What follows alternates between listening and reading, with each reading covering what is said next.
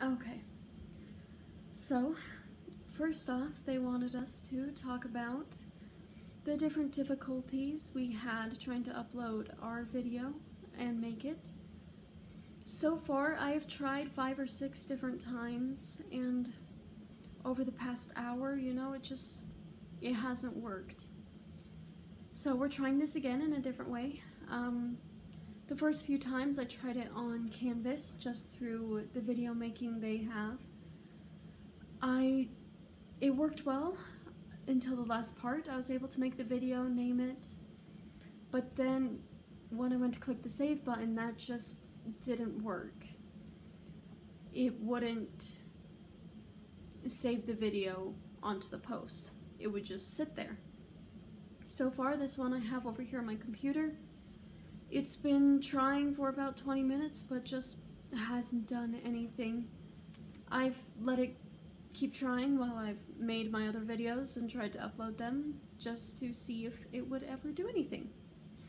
But after that, I moved to my phone, uploaded one there, but had technological difficulties submitting it and attaching it to Canvas. So I have then moved to my iPad, which hopefully this will work better than all the other ones.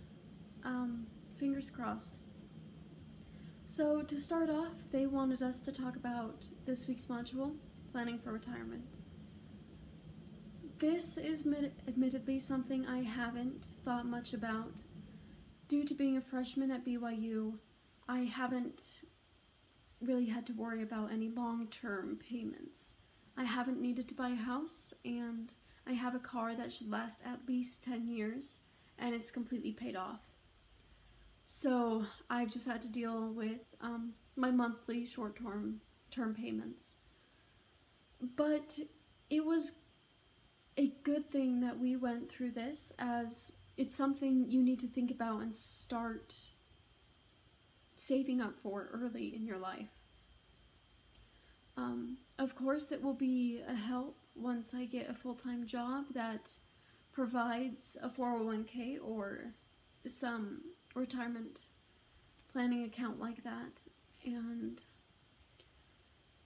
it was shocking to me how much or how long you had to save. I mean, at first you just think maybe 5-10 years of retirement and you'd be good, but in reality it's more like 10 to 30 years.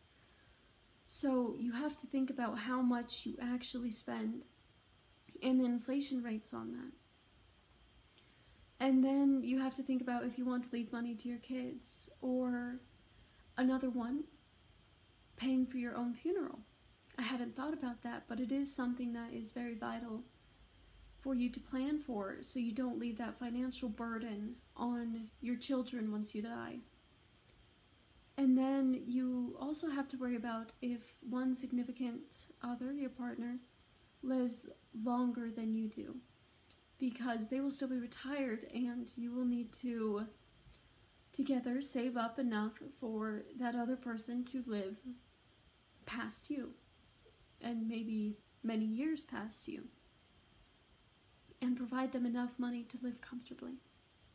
So those were my main things that I got from or thought were interesting about this week's lesson, and hopefully this video actually works.